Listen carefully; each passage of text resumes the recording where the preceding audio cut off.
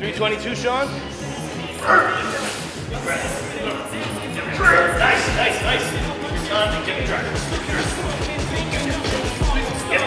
We're here at Downtown Fitness in Thunder Bay, and I am talking to Shawn Pope, a strong man, but also a strong man.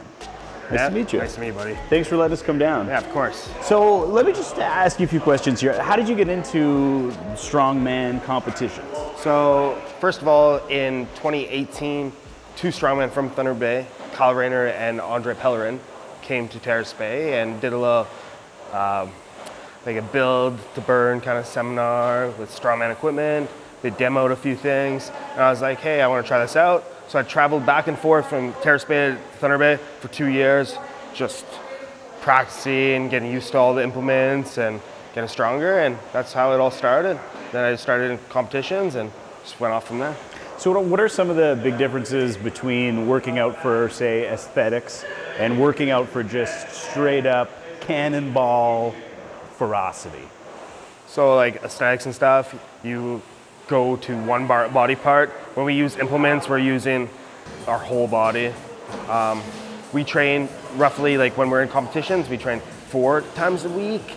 When we're not competitions, we train 5, just so we can recover more because we're training harder, obviously, and heavier. And yeah.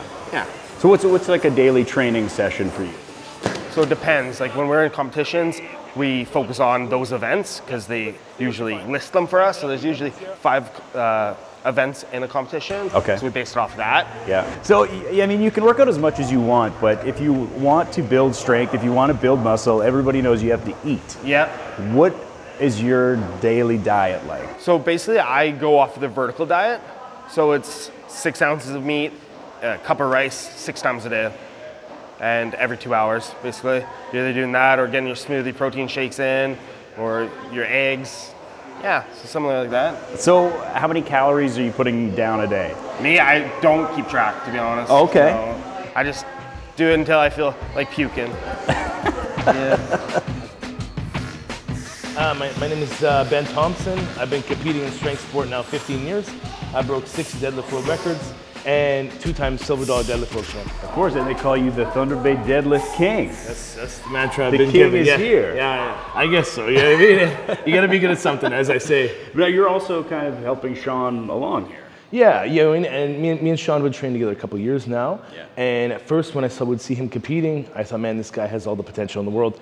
And it's been nice that we've kind of had that time together, and we'll have that time together, because all the mistakes I've made over the years, for me, it was trial and error and learn. For him, he gets the kind of the ironed out process right from the start, which is in part of the reason why you see him at 23 competing against the best in the world. I mean, let's imagine what this guy could do in 5 years. Look where you're going. Look where you're going. Is there a certain age where a strong man would peak? Because he's 23. 23. But he's on his way, on his way. Yeah, and so training age is different than chronological age. Some people will start when they're 30 and have success through their 30s. Someone like me who started at 17 won't have I won't be killing it when I'm 45, right? But I would say typically that age is probably 25 to 32 in general. Of course, there's always exceptions to the rule. That's kind of like that category. And for me, my peak was when I was about 30. I mean, my pressing was at its best, my deadlift was at its best, and I just felt like $1 million. And now I'm kind of trying to hold on to that, right? So, yeah. And they're also a little bit of a nervous system stimulant. Stand all the way up, straight. Okay, now back into a squat. Hold that right into your chest. Yeah.